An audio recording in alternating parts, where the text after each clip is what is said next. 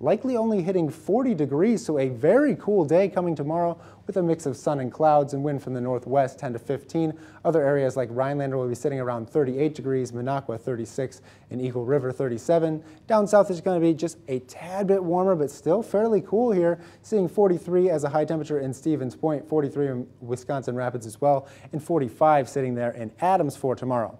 Now our future track forecast showing those showers moving out of the area right now with plenty of cloud cover right now. That will clear out into Sunday as we see some clearing, but mainly partly cloudy skies. We'll see really a varying amount of cloud cover there on Sunday. It could be sunny at times, could be cloudy at times, and maybe a 20% chance of some showers. Then into Monday it'll start clear, but then those clouds will be moving over, and once again another chance for some snow showers into Monday, although looking unlikely, most likely on Tuesday or Thursday. Tonight's temperature 30 degrees with showers through 11 p.m., then variable clouds and cooler, and then tomorrow sitting about 40 degrees, so once again another cool day tomorrow.